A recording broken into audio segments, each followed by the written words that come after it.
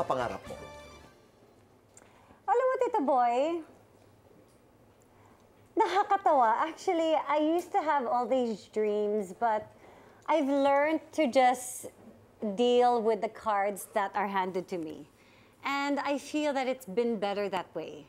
Because no matter how much I've dreamt, it was always God that had His way. And when I went His way, it was always better than I ever imagined. Kailan nagbago ito? Siguro, hindi ko napansin na nagbago siya, pero na-realize ko na lang siya as I was growing in faith. And then I realized how good God has been to me, even when hindi yun yung iniisip kong tahakin. Okay. Tapos that's where He would lead me, and then it would end up to be so much better. It would end up to be so much better for me. I asked because pag tinatanong mo, you know, when I talk to young mothers, whose lives I have been part of, ibang-iba talaga yung pagdalaga pa. Tapos pag nagkakaroon ng anak, it changes. Yes, you know, yes. this whole journey about ambition, about dreaming. Yes. The ambition is not just about me now. Oh. It's really about being with the family, enjoying things together as a family. If I have a dream, Tito Boy, my dream is to just travel with my family. Yun na yun.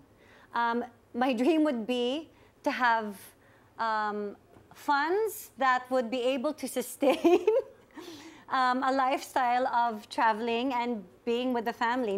I'm not even looking to like have a luxurious kind of life, but I just love to be able to travel with my children, even if it means economy. Oh, hindi. Okay na ako dyan. Naiintindihan ko kayo kasi it's not about being in first class. No. It's not even about mansions and yachts and whatever. It's about being with the family and travel. Pero one of them comes to you and says, Mom, I want to be in showbiz. Okay. Anong sasabihin mo? I was asking Joe about this. Sabi, we'll cross the bridge now when we get there. As of the moment, they're just enjoying being with us, whether it means it's work or not.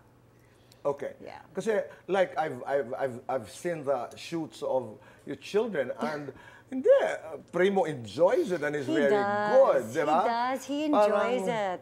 He enjoys it. Ano talk to Tito Boy. But iba Tito Boy yung showbiz. Alam mo, sa commercial shoots. I know.